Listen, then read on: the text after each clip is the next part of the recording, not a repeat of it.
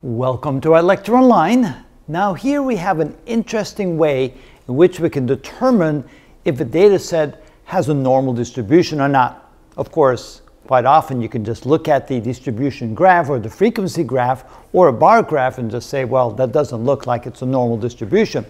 Case in point, here we have a data set of 10 points, there they are, and if we do a frequency distribution graph, notice that it tends to be heavy on the small side here and very light on the heavy side. In other words, you don't have your typical bell curve distribution, so you wouldn't think that this data has what we would call a normal distribution. It's not quite totally away from a normal distribution, but it's not anywhere near a nice normal distribution. So what we can do is we can do what we call a test for normality. We set up what we call a probability paper or a probability graph. On the horizontal axis, we put the data points, all the possible values that data points can have. On the vertical axis, we have kind of a semi-logarithmic scale of the probability or of the percent of the data set that falls within that range. For example, if we were to draw an ogive curve, we would see that 10% is taken up by the first data point. When we have the first two data points, we're now up to 20% of the total data points. Since there's two occurrences of 3, we now have 40% of all the data by the time we have the first 3 data points. Then for the next 2 with the number 4, we're up to 60% of the total data. Then here we have 70% of the total data. We have 80%, 90%, and 100% of the total data because there's 10 data points. So each data point represents 10% of the total. If we then graph this on this curve, now take a look at this graph right here at the halfway point from the bottom to the top, this is the 50% line. So we can kind of draw a line across there saying this is the point that divides the paper into 2 halves. Then notice when we go down, we go from 50 down to 40 to 30 to 20, 10, 5, 1, 0.1, and so forth. But at this point, that's good enough. And notice that the distance between 10% gets bigger and bigger and bigger as you go down. Same on the way up, 60%, 70%, 80%, 90%, 95, 99, 99.9.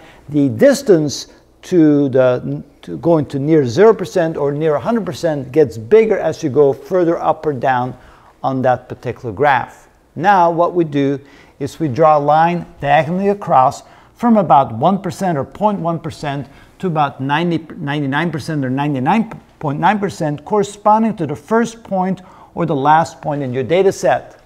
Now if there's just a few data points, like in this case there's only 10, you want to put it perhaps on the 1% or the 5% point here and on the 99 or 95% point there. Doesn't really matter too much, but that's a good thing to do. If there's lots of data points, maybe you want to get this curve all the way down to 0.1 or 1% or 99.9 or 99.99% or something like that, far to the near 100% and near 0% point.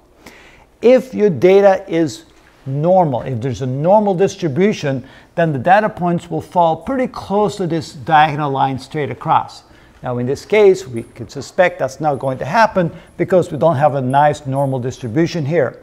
So for my first data point, I already have 10% of the data. With the second data point, I have 20% of the data. By the time I include the numbers 1, 2, and 3, since there's 2 3s, I now have 40% of the data. So I put the equivalent of an ogive graph on the data points right here. If I go to including the number 4, now I have 2, 4, 6 of the 10 data points. Now I have 60% of all my data. By the time I include the number 5, I now have 70% of data. When I include the number 6, I now have 80% of the data. So you can see that you draw dots corresponding to 80% for the number 6, 70% for the number 5, 60% for the number 4, 40% for the number 3, 20% for the number 2, 10% for the number 1.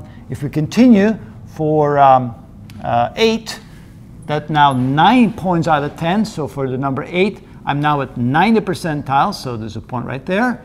And finally, when I get to 12, I'm now at 100%, so I put my point right up there. And then I draw a line connecting those dots, and if those dots don't get to be close to this diagonal line, I do not have a normal distribution. And well, we already, of course, knew that, so here you can see what it will look like when there's not a normal distribution. So on the next video, we're going to try this again, but for a set of data that has a much better or much closer to normal distribution, and the dots should get much, much closer to that diagonal line. So stay tuned and we'll take a look and see what it looks like for a better data set, so to speak, or a data set that has a normal distribution.